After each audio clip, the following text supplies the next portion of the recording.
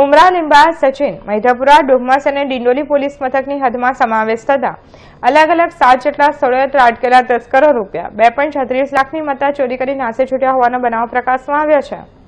રાજસ્થાનના જયપુર જિલ્લાના વસુધારા કોલોનીમાં રહેતી ગોલ્ડીબેન ચૌહાણ પરિવાર સાથે રહે છે અને મેન્યુફેક્ચરિંગના વ્યવસાય સાથે સંકળાયેલ છે। ગોલ્ડીબેન કામ અર્થે સુરત આવ્યા હતા અને અઠવા લાઇન્સ ખાતે આવેલ ગેટવે હોટલમાં રોકાયા હતા। દરમિયાન 6 ફેબ્રુઆરીએ બપોરે ગોલ્ડીબેન હોટલ ગેટવેના ગ્રાઉન્ડ ફ્લોર પર ઉભા હતા। દરમિયાન કોઈક અજાણી 2 મહિલા ગોલ્ડીબેનની 1 લાખની કિંમતની સોનાની હીરાજડિત વીંટી ચોરી કરીને નાસી છૂટી હતી। લીંબાદના ગોડાદરા ખાતે આવેલ સુમન સંકલ્પમાં ચેતનભાઈ ખસિયા પરિવાર સાથે રહે છે અને રત્ન કલાકાર તરીકે નોકરી કરે છે। 6 ફેબ્રુઆરીએ રાત્રે ચેતનભાઈના બંધ મકાનને તસ્કરોએ નિશાન બનાવ્યું હતું। તસ્કરો દ્વારા ઘરમાં પ્રવેશ કરી કબાટમાં મૂકેલ રોકડા રૂપિયા અને સોના ચાંદીના દાગીના મળી 23,000ની મત્તા ચોરી કરી તસ્કરો નાસી છૂટ્યા હતા। સિટી લાઇટના રાજલક્ષ્મી બંગલોમાં ભગુભાઈ આહિર પરિવાર સાથે રહે છે અને સચિન પારડી કણદે ખાતે આવેલ ઇકલેરા રોડ પર વિવિધ કાર્યકારી મંડળી લિમિટેડ નામની ઓફિસમાં કામ કરે છે। 5મી ફેબ્રુઆરીએ સાંજે તસ્કરોએ કાર્યકારી મંડળીને નિશાન બનાવી હતી। તસ્કરો દ્વારા મંડળીની ઓફિસમાં પ્રવેશ કરી કોમ્પ્યુટર કેમેરા સહિત 23,000ની મત્તા ચોરી લેવાઈ હતી અને નાસી છૂટ્યા હતા।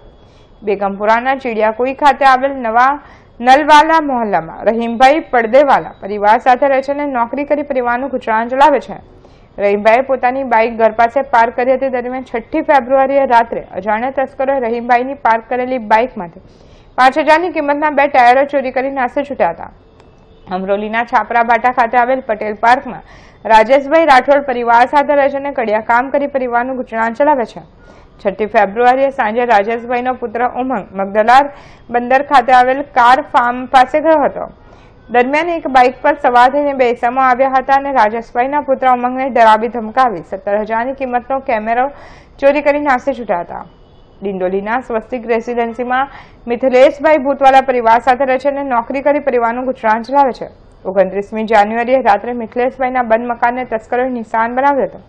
તસ્કરો બંધ મકાનમાં પ્રવેશી 16,000ની કિંમતના 3 મોબાઈલ ફોન ચોરી કરી નાસી છૂટ્યા હતા।